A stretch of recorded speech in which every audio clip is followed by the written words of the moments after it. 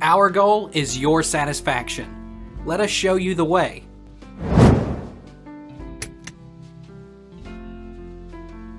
What is an example of a hard copy? Examples of hard copy include teleprinter pages, continuous printed tapes, computer printouts, and radio photo prints. On the other hand, physical objects such as magnetic tapes, diskettes, or non-printed punched paper tapes are not defined as hard copy by 1037C.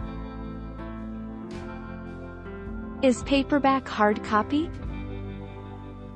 No, they're not the same thing. And not all ebooks are even available in paper versions, apparently. A paperback is a printed book, always cheaper and usually smaller than the original hardback version. Hard copy is a term used mainly to mean a printout on paper of a document created in digitized form. What is a soft and hard copy? A soft copy, sometimes spelled soft copy, is an electronic copy of some type of data, such as a file viewed on a computer's display or transmitted as an email attachment. Such material, when printed, is referred to as a hard copy. This was last updated in May 2010.